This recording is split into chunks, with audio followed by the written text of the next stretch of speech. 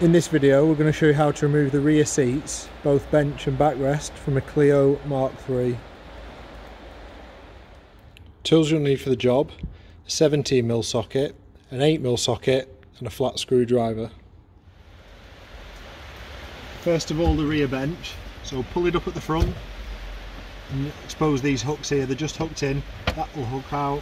The same with that side, and both seats are the same. You can do the same with the other one. Pull that out, and that'll slide out. It's the bench dump. So now the backrest. On this side there on the seat belt, the one that's where the hinges, where they join and split, there's 2 bolts there. You don't have to remove the seatbelt clips, it just makes it easier and there's less in the way. So holding that to the bracket is an 8mm. The small one of the two.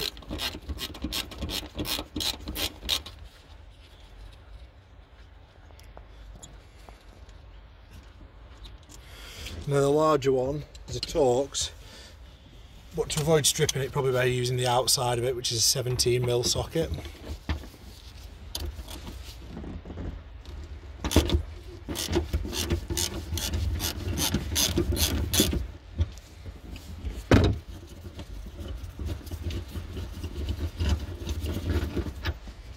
So once that's out, the seatbelt clip and assembly will just pull out and slide towards you. It just means there's less in the way. Now we want to fold down the seat so we can access the outer hinge where it connects to the body.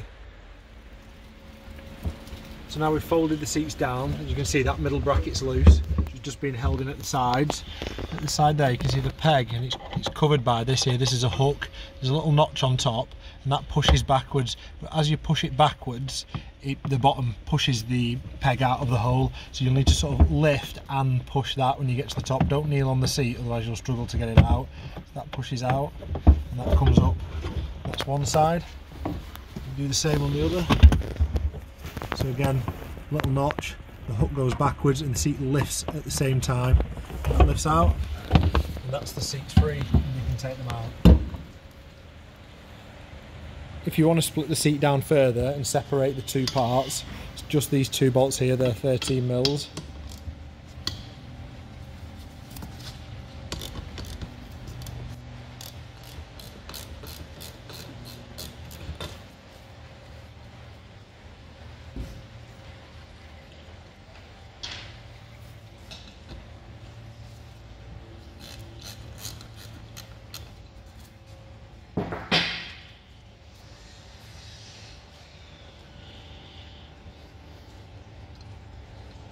Once you remove those 2 nuts, they just pull apart.